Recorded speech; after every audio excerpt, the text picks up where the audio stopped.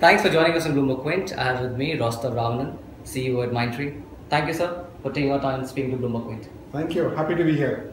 My first question to you is, will you agree that you are disappointed Q1 given that you missed both on margins and guidance? I'm not sure if I would call it disappointed. Personally, I think there's a lot of satisfaction in our results for this quarter.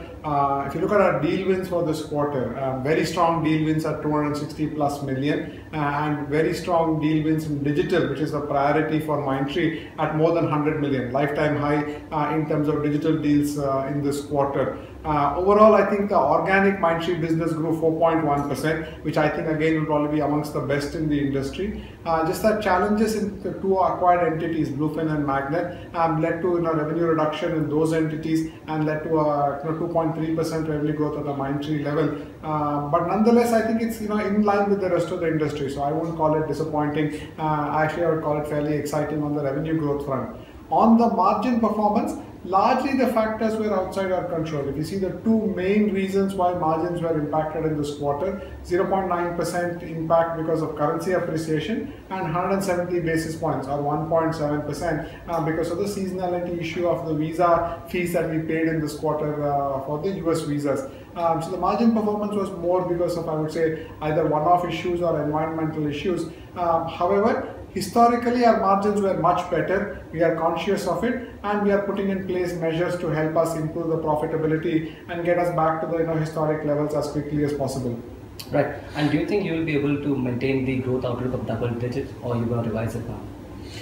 We announced yesterday that we are changing our revenue guidance for this year. When we announced results in Q1, we said our growth forecast for this year will be in low double digits. We have toned that down to say it will be in high single digits right now, primarily because, like I pointed out, there was some volatility in the two acquired entities at Mindtree. That's what led to the revenue estimate change.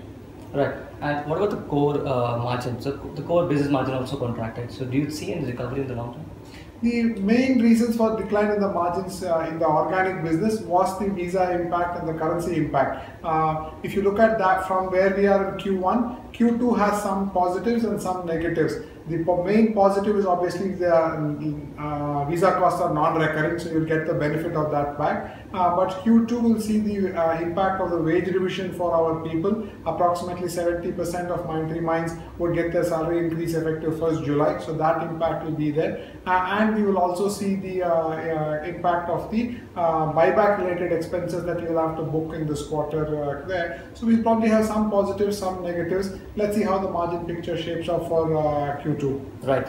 And what about the growth across top clients spending?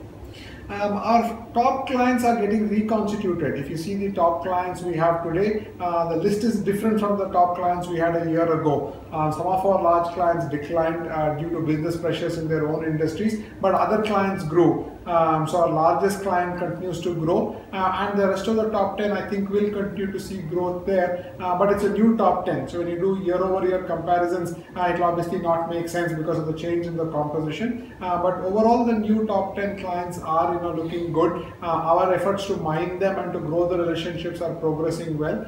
So we think maybe short term there will be stability, and medium term there will be growth in our large customers.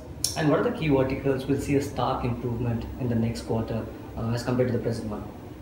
I think there will be reasonably broad-based growth across all the 4 quarters. The technology, media, services vertical, I think will probably be amongst the best. Financial services, retail, CPG, manufacturing, and travel all should do well.